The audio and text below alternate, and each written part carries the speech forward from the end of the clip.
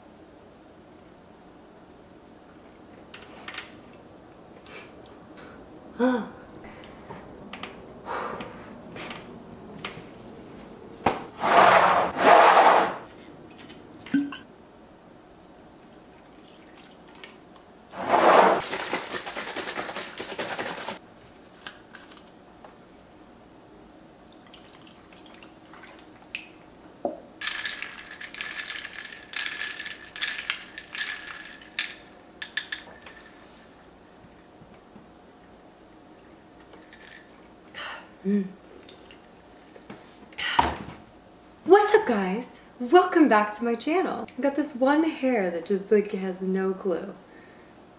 Doesn't know what it wants to do. I feel like my part has been all over the place lately too. Just not a hair person, guys. I don't know all the things to do with my hair. So today we are making our first fall recipe. I have made a Italian chicken sausage meatball in this really, really yummy brown butter butternut squash sauce. We've got some toasted sunflower seeds on the top, some Pecorino Romano both on top and in the meatballs. Have some fresh basil on top. I felt like the basil would really tie in like the Italian sausage. And then we've got the warm nutmeg in there, a little bit of lemon to brighten it up. And I would have got like a bottle of wine, even like the orange wine. I feel like the orange wine is gonna be so clutch for autumn, but I had the stuff to make a Trader Joe's margarita. It's a 2-ingredient margarita. It's best frigging margarita ever. Actually, I like adding lime juice, extra lime juice, because I like mine on the tart side. But so good. Splash of Grand Marnier if you like, but I am just like fantastic with this. All right, guys, let's go ahead and get into this and we can chat a little bit.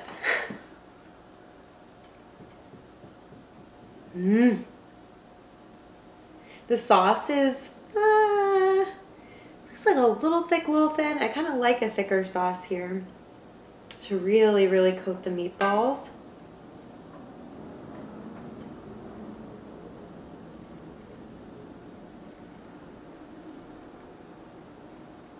It smells so good. All right, guys, meatball cheers.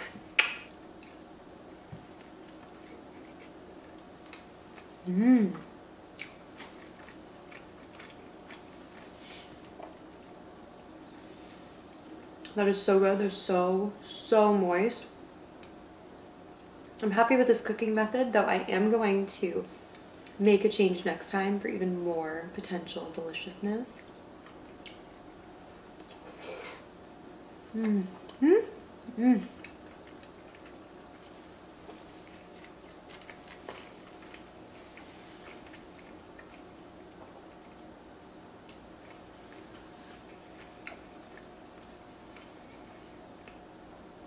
Obviously, you can make this with pork sausage too. You could do a hot Italian sausage, either chicken. Actually, you know, it's funny. I've been calling it chicken the whole time. It's actually turkey. I meant to get chicken, but I couldn't find any Italian chicken sausage, though I have before. So I bought the turkey. I'm gonna get some kale. Maybe just try some of its own.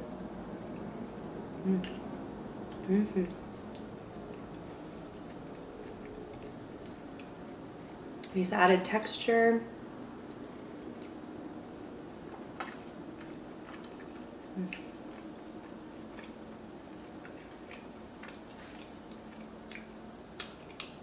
I'm telling you guys,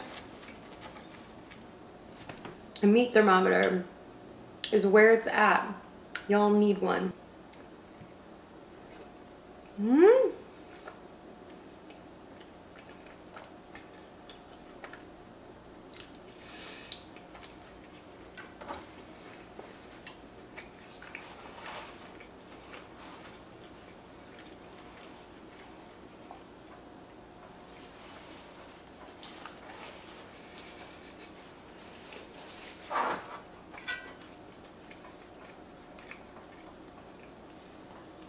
So to cook these this time, I popped them in the oven at 400 for 10 minutes. And then I took them out. I had like gotten the sauce started and everything. And once the sauce was like bubbling, ready to go, I added the meatballs in. And of course, once I added them in, I noticed that I had way too much sauce. I wanted you to like be able to see the curvature of all of the lady lumps of my meatballs, my lovely lady meatball lumps. So they end up finishing cooking in the sauce. I meant to take the meatballs out of the oven when they were about half done, and I think they were a little bit more than half done. So I just popped them in at the end. The residual heat, mind you, when it comes out of the oven is going to continue to cook it, but you don't want to hammer these. Like, yes, it has more fat in it because it's sausage, so it's just inherently gonna have more fat, but chicken can still really dry out and be unpleasant. So you're doing yourself favors by making the meatballs with sausage in the way of like keeping it more moist than a normal chicken meatball would be.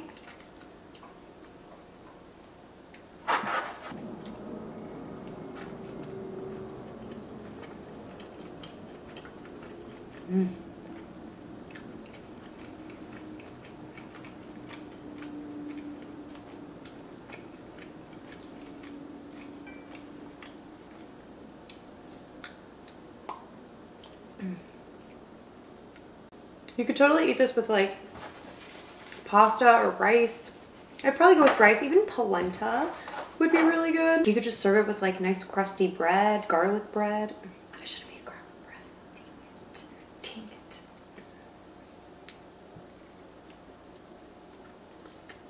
Dang it.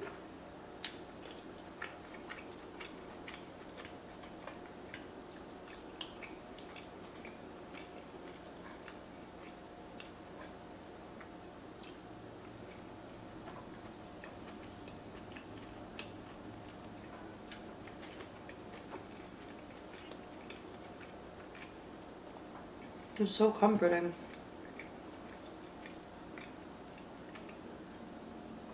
It just feels good to eat it. Oh my gosh, you know what else this would be so good in? A friggin' meatball sandwich. You could melt provolone over top, just keep everything as is. Add the pumpkin seeds for crunch. Oh my gosh, you guys have to do that. I should have made double. I have extra sauce and everything. It's so easy to make the meatballs though, so it'd be very easy for me to just like get some more, make another batch. I mean, now, I don't know if I told you guys, Shane surprised me with a second freezer in the garage. I've been like looking to buy one because our fridge and freezer just runneth over all the time. And so I never think to make extra food so that we can have some for leftovers and freeze some. Like, I need to get in the habit of doing that, especially since motherhood is on the horizon for me. You guys know that I had that surgery and the tumor that was in my uterus. Now my uterus needs to heal. So it's going to take 3 months for my uterus to heal before I can like get pregnant or anything. So I got 3 more months of like bachelorette life here. I mean, like not bachelorette, but like mom bachelorette. I feel like women should have those parties. If they're planning on getting pregnant and that works and they don't just like surprise get pregnant, they should friggin' have a party with their girlfriends or their like partners and their friends to just celebrate the fact that your body ain't ever gonna be like this again. Really, I'm laughing, but I don't think it's funny at all. I'm real worried about it, guys. Real worried.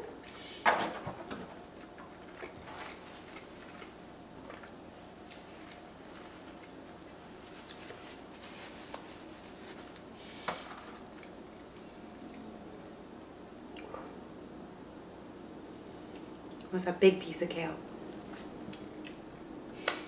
Also, if you guys wanted a thicker sauce, all you have to do, add less cream, add less chicken stock. I actually used bone broth for extra protein. If you wanted to make a thinner sauce, add more chicken stock, more cream. Just make sure if you're adding more things that you check for seasoning after, because you'll likely need to add like a little bit more salt, etc.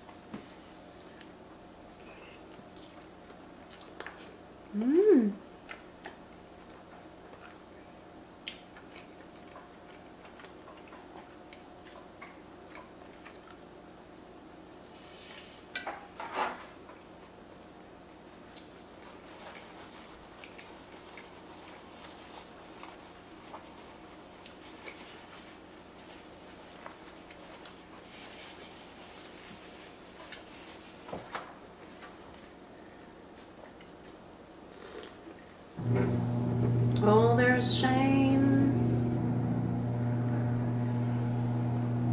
Kitten, who is that? Who is yours?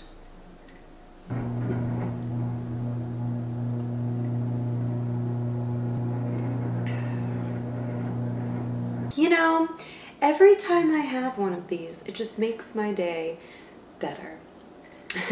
Some people call me like an alcoholic because I like cook with alcohol and I have a drink with dinner on occasion.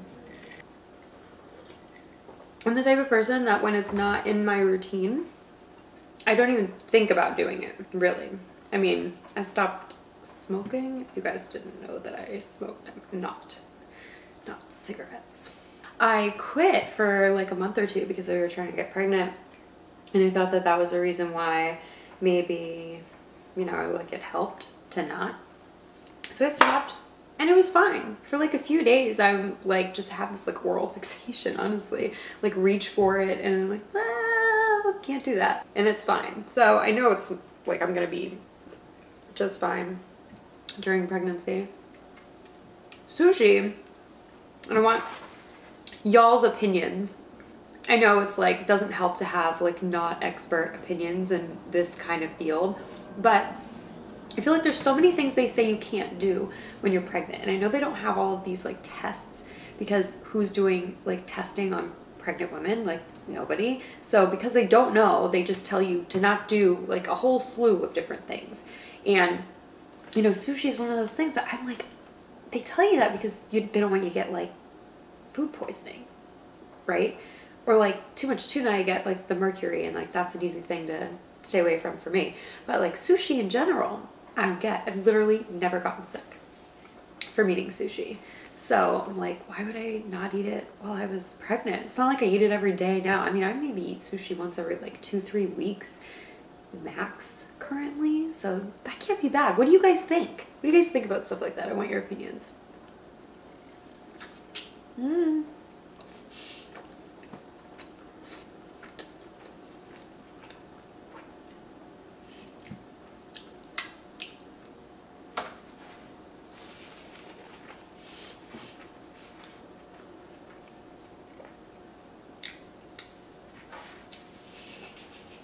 There's so much butternut squash in this napkin.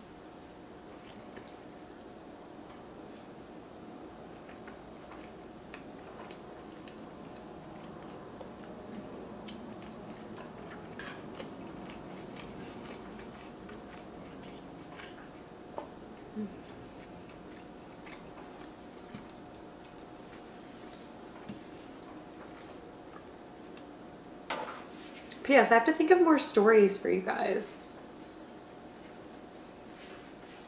I'm obviously not going to tell you like all of my stories. You know, we all have secrets. I'll just like go blank when I'm sitting here.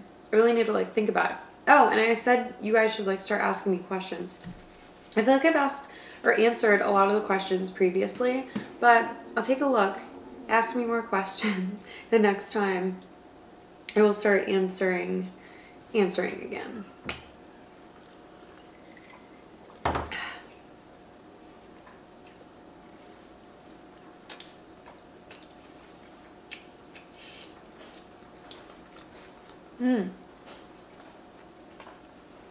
I didn't tell you guys what I was going to do differently next time. Shane's coming up the stairs. Tell them say hi. So next time, I'm going to pop these in the broiler instead of just the oven at 400. Got something I want to share with you. It's the pumpkin. The baby pumpkin. It's a baby pumpkin. It's a baby pumpkin. Did you name it? No. Its name is Baby Pumpkin. Peter. Peter Pumpkin Eater? Yeah. Cannibal pumpkin. Cannibal? Peter Pumpkin Eater. He's a pumpkin. Peter wasn't a pumpkin. Peter. He was Peter, an eater of pumpkins. Peter Pumpkin Eater. I know. Peter is a pumpkin eater, and you just named the pumpkin Peter. Oh, okay. I see what you're saying. Yeah, that's a fair point. Well, at least we have another baby pumpkin that's less weird. Should we carve him out to be a cannibal? Like that he's eating the other pumpkin? Should we do that?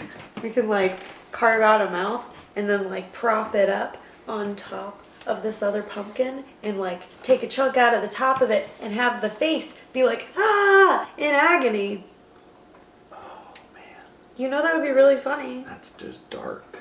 It's not, you're the one that called it a cannibal. No, you actually said that was a cannibal. You named him Peter. I didn't say, that's not where I was going with Well, it. that's what happened. It's just like naturally flowed out of you. Well, I don't know what to say. Here you go. Guess I'm just gonna keep these with me for the rest of the video. He really wanted me to put them out here before and I just forgot. So here they are. Here they are. You enjoy. Your dinner awaits you in moments. Good.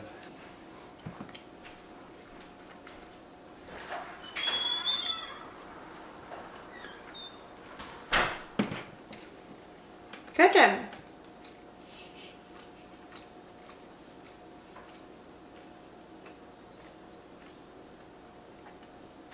It's getting dark, so we gotta wrap this up. But next time I'm gonna put it in the broiler for maybe 5 minutes because the broiler is hotter. So put it in the broiler for 5 minutes. I'm hoping that the tops will get more like browned and caramelized because that equals more flavor, which is what we want. So yeah, next time I'm gonna try the broiler. And I found that out on New York Times Cooking, by the way. I looked up just like a basic, like I wanted to know the proportions of a meatball so that I could just take that and run with it in like 20,000 different directions, whatever. Now that I've got that, they had said to broil like completely and not put it in sauce for 5 to 7 minutes. And I think you just broil for half that time, finish in the sauce, keeps the meatballs really, really moist, especially like the thinner the sauce, the more like juicy and moist they'll be. I'm definitely gonna do a red sauce meatball for the winter, probably for the winter.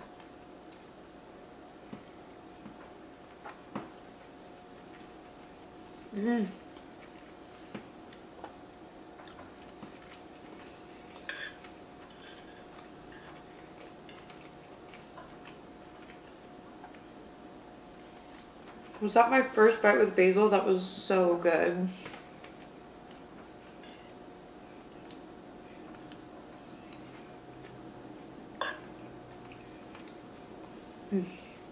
All right, I'm gonna have one more.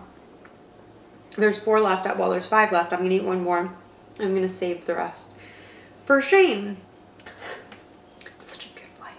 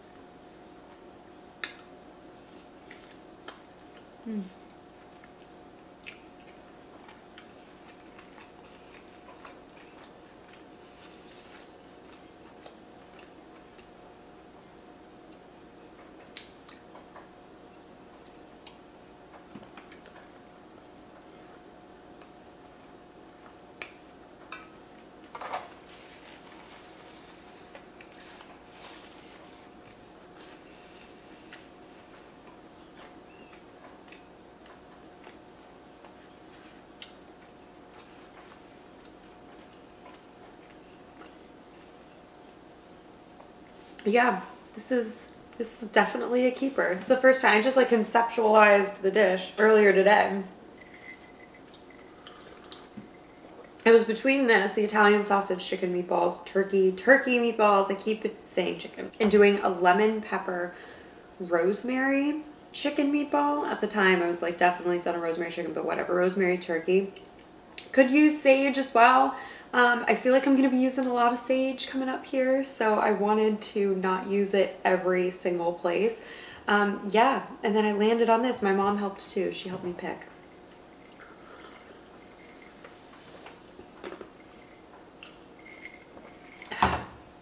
I want more, but if I eat more, then that's like just definitely not enough for Shane. Sorry, Shane. I feel like I'm very orange right now. We've got like a little arrow garden thing. It's like this hydroponic herb garden in our window. I feel like it's really illuminating me.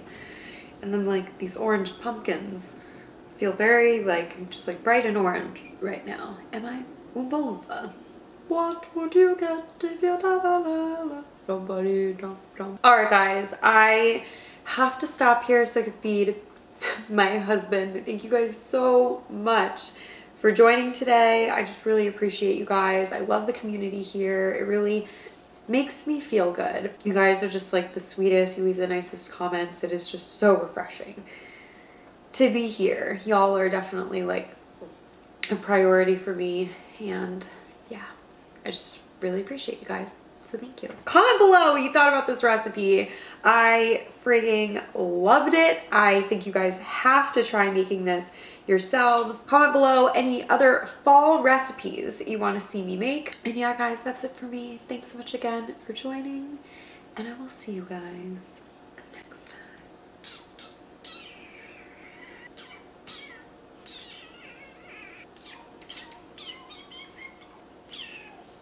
Bye guys.